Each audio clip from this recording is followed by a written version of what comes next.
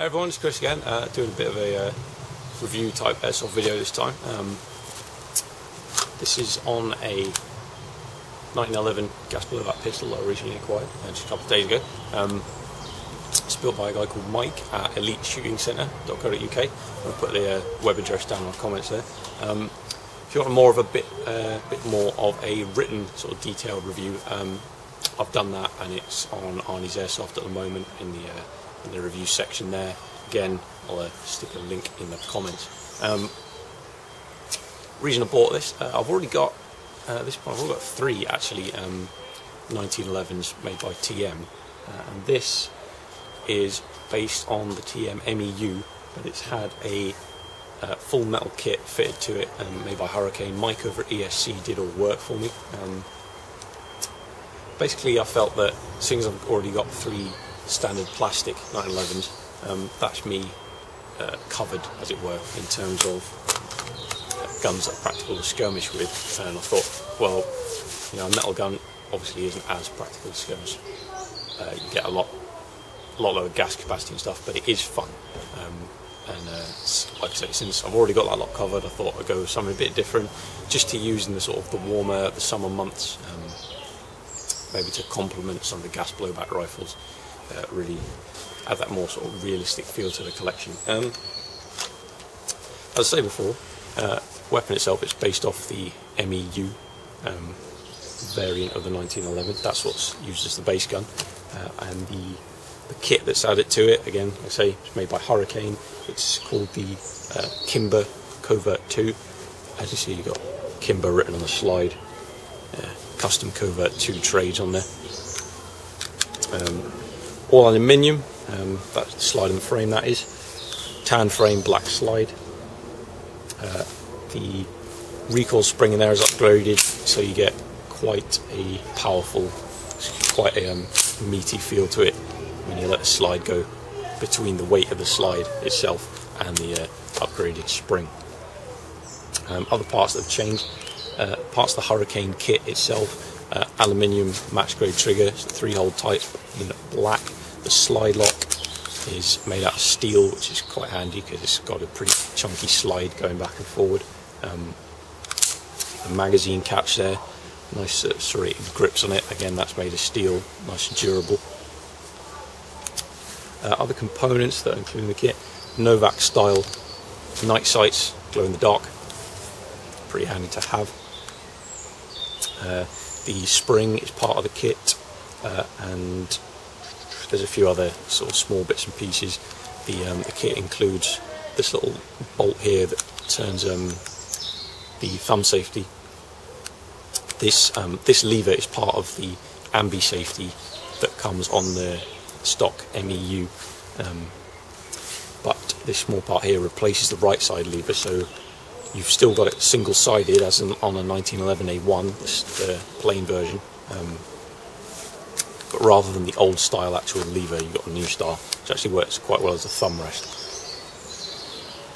Overall, other parts that were added to it by ESC, I've got Mike to install a black steel outer barrel made by Garda. The kit as stock comes with a silver one. I didn't want any bling sort of shiny parts on that. I just preferred the look with just black, so I went for that. Just put in a, not sure if you'll be able to see it there, but just out in the inner barrel even, which is black, because it's a Raven 6.01 type bore made by PDI. The hop-up bucking, again you'll not be able to see it, but it's purple because it's the 9-ball bucking, which I've read a lot of reviews on. It's going to work good. I've not tested this at a skirmish as yet, but I will be probably running it with some .25s, green gas obviously, doing best to adjust the hop up and see what kind of range we can get out of it, accuracy wise at distances, with a tight bore. What else did we get in here? See the magwell here that probably a few of you noticed. It's a flared magwell. Really helps when it comes to inserting your mags. Makes it a fair bit easier. Less chance of missing with magwell. That's made by TM. The main spring housing and the magwell are all taken from the TM Strike Warrior, which is their newest release, 1911. That was again an extra part that I specifically asked Mike to fit, and he's fitted it very nicely. It's a very good fit. Parts added myself are the Colt rubber grips. These are real steel Colt. They're quite cheap though. They're certainly less than 20 quid. Rubber, good material for a gas weapon because it doesn't cool down certainly as much as if you had metal grips on there. The stock 1911s always come with big lead weights inside the grips, which are not good for your gas efficiency, and considering how heavy the metal slide on this thing is already, you really don't want to be making your gas efficiency any worse. Fitment wise, as you can see, it's all smooth. Mike has done an excellent job on this, as you will see if you read the written review that I've done. Very, very happy with his work. The only slight problems I've had are that the slide sometimes, it's probably not going to do it now, sometimes will jam if you rack it with the weapon pointed down, but you're always going to be reloading with the weapon about here or up here anyway, so that's not going to be a problem. It's really surprising the number of things you talk about in such a small weapon. The paintwork on the Garda barrel, the outer barrel, isn't terribly durable, which is a shame because it is quite a nice barrel. Other than that, you see a bit of silver showing through already, but to be honest, I've been doing this all day for a couple of days now since I took this out of the box. Price wise, this should have run about a bit over 460 quid, given all the internal upgrades, the magwell, the kit itself, the base gun, etc, etc. But during the fitment process, unfortunately, Mike had a bit of a slip. I don't know if you'll be able to see because it really is tiny, but there's a tiny little nick in the slide there. And for doing that, he emailed me and he said, sorry Chris, I'm afraid while I was putting it together, had a bit of a slip, put that in it. I'm quite embarrassed, but I'll give you a reduction in the price. And I'm thinking, they'll take 20 quid off. £80, 80 quid for that. It's pretty much just the paint. It's mental. Suffice to say, I said yes, yes please, yes I'll take that. So yeah, end price to me about 300, well precisely £383, which for a gun that the metal kit itself will cost you over 200. The base gun is over 150.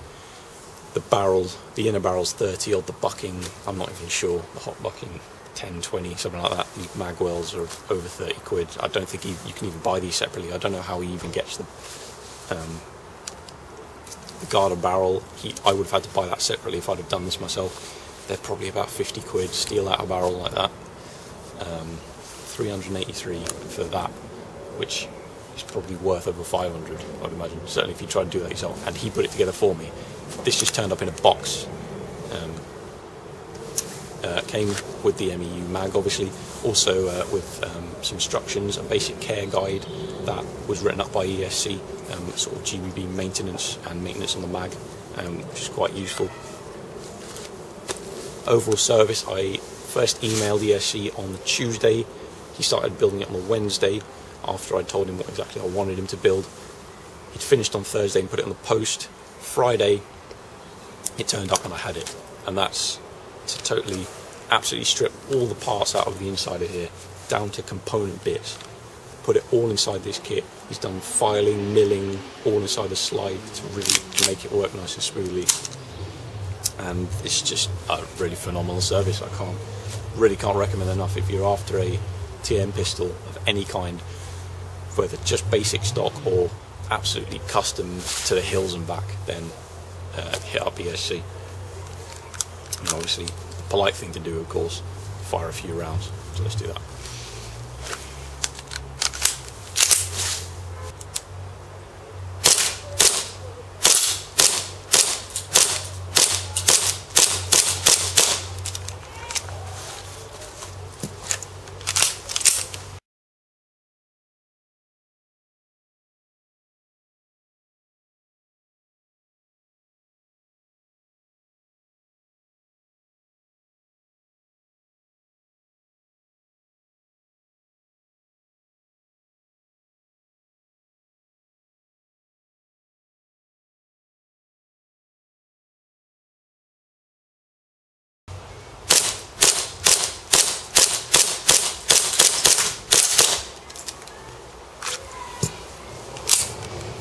very, very fun. So yeah, Elite Shooting Centre, TM Pistols, check them out guys, see you next time.